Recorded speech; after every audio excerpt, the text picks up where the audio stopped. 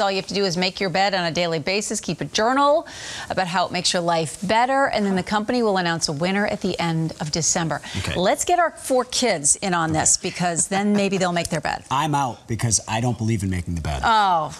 I don't believe in making the bed. Why? Because it's on. You get out of the bed, there's the covers put in the way that you then slide back into the bed. You're making the bed, and my wife's putting throw pillows on there. There are like 25 throw pillows on the bed. I mean, don't hate on the sham. Yes, thank you. You're a psychopath. You'd be much better off cleaning the bathroom, vacuuming or something. Making the bed is a waste of time. Nuts. Don't do it, kids.